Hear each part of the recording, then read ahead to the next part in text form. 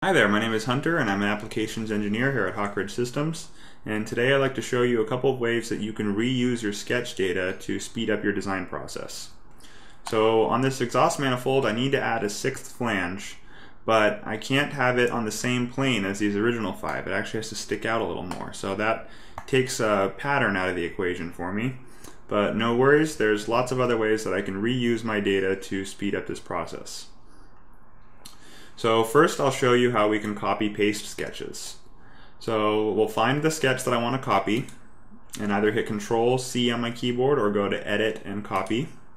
And now it lives on the clipboard, so if I select the plane or planar face that I want the new sketch to be drawn on, I can hit Control-V on my keyboard or Paste. And we can go back and edit this sketch at any time. Now this sketch is not going to be parametrically related to the original.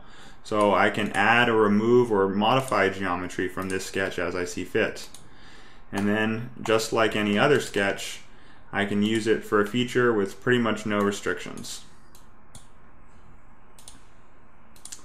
Now also, a sketch that you copy-paste can be copy-pasted to different parts. So if you need to reuse your data across parts, a copy-paste is a pretty good fit for that.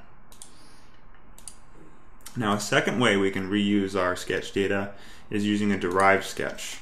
Now a derived sketch has to be in the same part, but it has the advantage of being able to be parametrically related to the parent.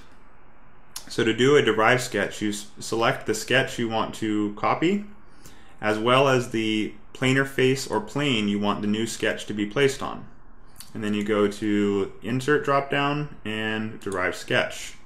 Notice that puts me in sketch mode. Here's my derived sketch. But also notice that my sketch toolbars have been grayed out. So I actually can't modify this sketch in any way. I simply can locate it and orient it using relations strictly to objects that are outside of the sketch. And then, just like a copy-pasted sketch, I can use it in any feature as I see fit. And now, with a derived sketch, if I decide at some point that I need to make a change to the parent, the derived sketch is going to update as well. So let's make a quick change to our profile here. And when we rebuild, we'll notice that now the derived sketch has followed. Now if at some point you decide that you want to break that parametric link between the derived sketch, you can right click on your derived sketch and say underive. But keep in mind that once you do that, you can never get the link back.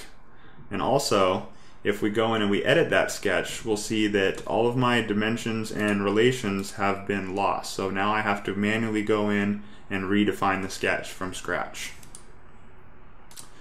So just to conclude, we've shown two different ways you can reuse your sketch data, both using copy-paste, a simple Windows Control-C and Control-V, or a derived sketch where you select the sketch and the new face or plane that you want the new sketch to live on.